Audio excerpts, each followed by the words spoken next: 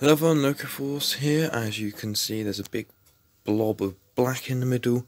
We're missing some bits of track, and there's a platform extension going on down here. So, yeah, time for a layout update for August of 2020. So, I'll just be right back.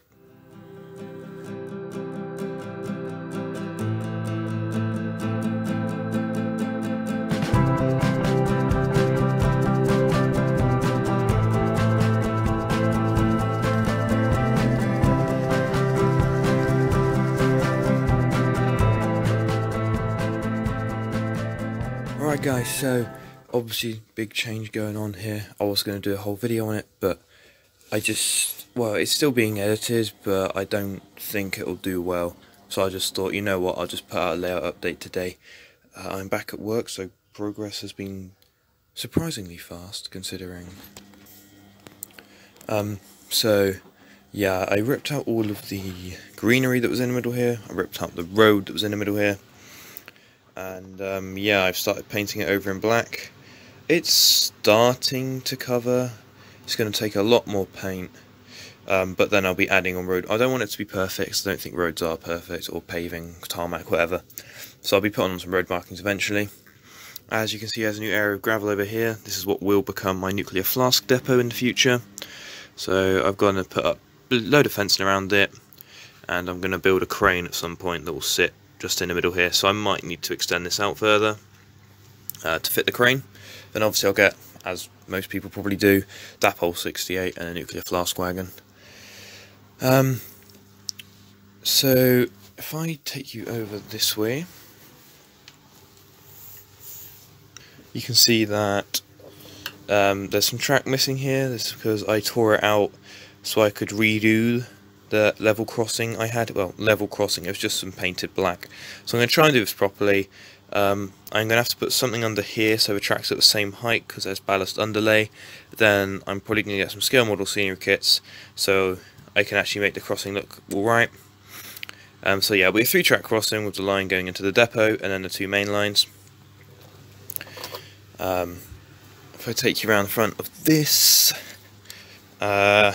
we're finally getting a front put on. The other piece of it is around somewhere, so that'll be glued on the front just over here at some point. Here we have some bits of wood that are actually the extension to my platform. I thought I'd make it a little bit longer, so it'll actually go up to here, and the bit you guys have normally seen is upstairs as I'm doing some work on it. So I've got some Bachmann shelters, very nice. So yeah, I'm going to possibly do a video covering how I detailed these guys up. I think that might actually be it for this area.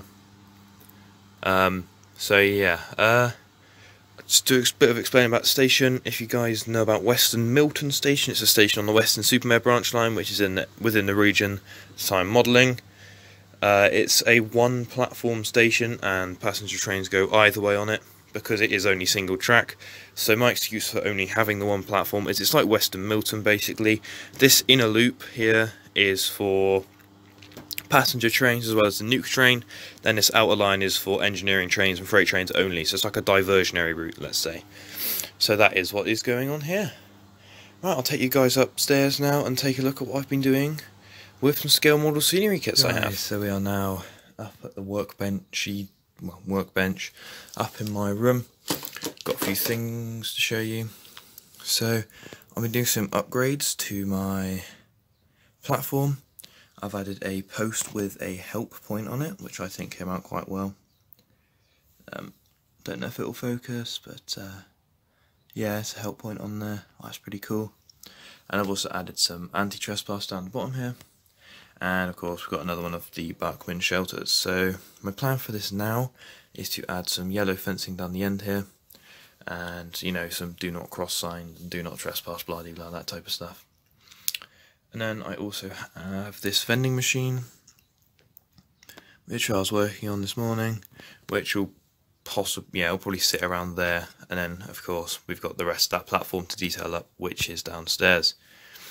The other thing I got recently was this Badger Line bus. It's that, if you're into the buses.